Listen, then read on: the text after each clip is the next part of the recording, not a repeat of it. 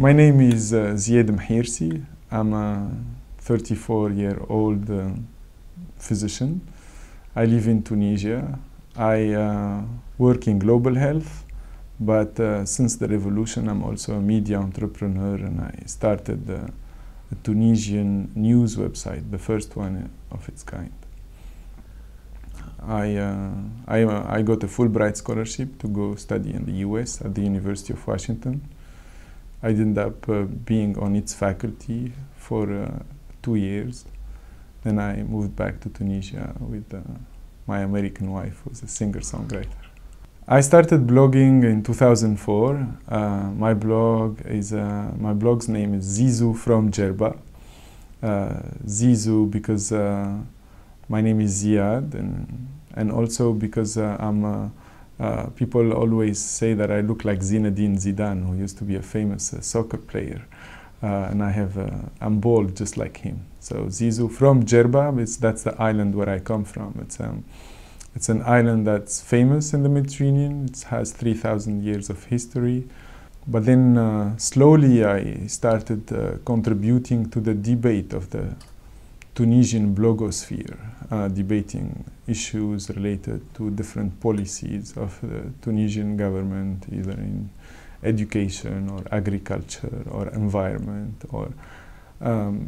Was quite difficult to talk about this subject at that time because we were fearing the censorship of blogs. So we were trying somehow to have that debate without really mentioning the names, so we don't get caught by the keywords we use. So that allowed the blogosphere to thrive.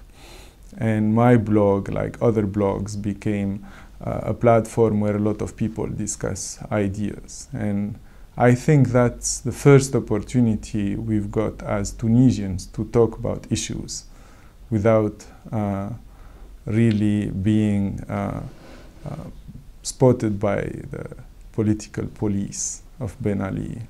That was the first experience of debates.